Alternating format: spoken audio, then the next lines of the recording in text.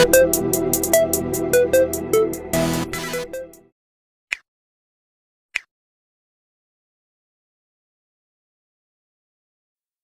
we get into the video, do not forget to like, comment and subscribe. Now, a lot of times when we hear about wives killing their husbands, we automatically make assumptions.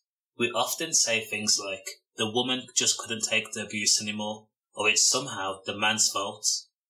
Well, a woman in Somerset has gone on trial after stabbing her husband to death. 66-year-old Penelope Jackson stabbed her retired colonel husband 3 times in the kitchen of their bungalow following a tiny row over a Zoom call of all things. Now, after being stabbed 3 times, the 78-year-old victim, David, whom was married to Penelope Jackson for 24 years, managed to get his hand on a phone and dialed 999. While he was speaking to the operator, or withering in pain, his wife told the operator that she had stabbed him in the chest area and even alluded to the fact that his stomach was in tatters, or as she put it, all buggered up. She also told the operator that her husband was bleeding out. How cruel and vindictive can you be? When the operator implored Penelope Jackson to get a clean towel and help stem the bleeding, she flat out refused. She claimed the reason for stabbing her husband was simply because she had enough.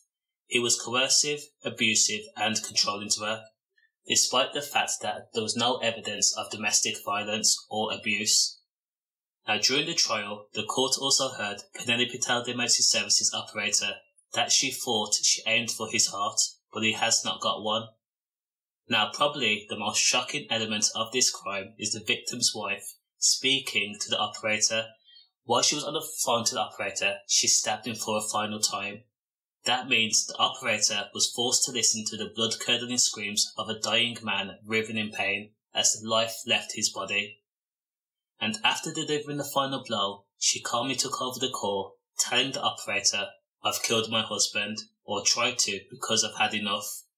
And when she was asked where he was, she replied, "He's in the kitchen, bleeding out to death with any luck." Now, I do not condone any type of abuse. It doesn't matter if the recipient is a man or a woman. But when the crime came to light, there's a long list of shoddy antics that's been done by Penelope Jackson. For one, she locked her husband in a conservatory in order, in her words, for him to calm down over an argument over a remote control. On another occasion, she also threatened to cut off his penis. These are not the thought process of any sane woman. The murdered husband David had also expressed to his ex-wife that Penelope had threatened to kill him if he ever tried to leave her. Now, ironically, their relationship started as the result of an affair. Also, during the court proceedings, other members of friends and family came forward to express Penelope's character.